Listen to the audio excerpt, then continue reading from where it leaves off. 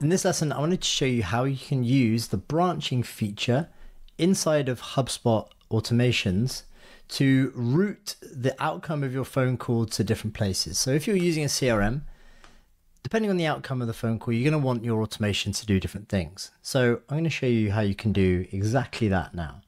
Once you're inside your workflow, we're just going to use this simple one now. We've got a manual enrollment trigger, but in exchange for this, you can use a form, a webhook, or a filter or a list in HubSpot.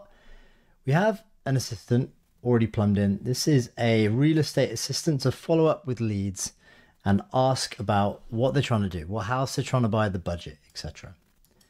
Now, to do our first branch, after the phone call happens, we want to figure out what's going to happen after that, depending on how the phone call went.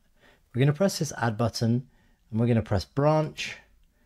Then we're going to press one property or action output. So the output of our make AI phone call action is going to be what we're going to branch on. Click select property,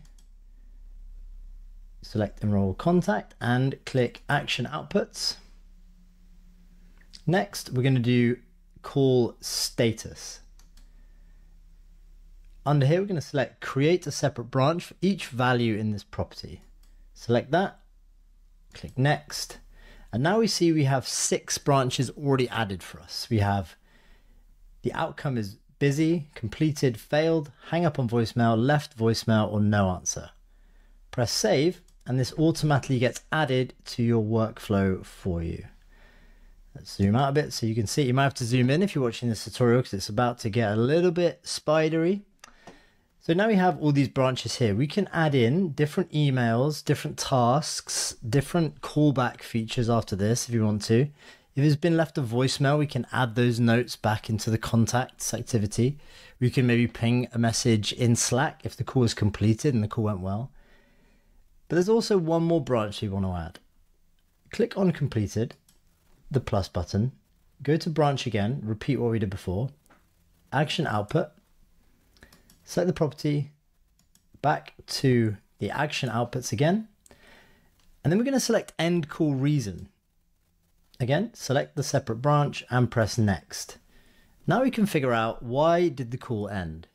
Sure, the call is completed, but what happened after that?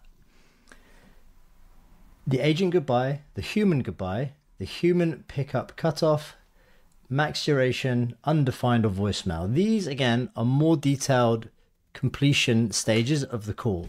So you can add tasks, you can alert team members, whatever it is you want to do, but this is what you need to create a complete automation and a complete assistant to handle your business case. So let's press save. And you can see this branch has now automatically been added. You can add additional steps under each branch, but here is what it kind of starts to look like now. So we have a trigger coming in at the top, coming down to make a phone call, branching based off of the call status, if it's busy, completed, failed, etc. If it was completed, now you have these additional options down here. You can see how powerful this can become in HubSpot when combined with your contact data, with your company data, and also roping in team members to do follow-ups or callbacks or adding notes to the contact. So hopefully this gives you a good introduction to branching in HubSpot, and I look forward to seeing what you build.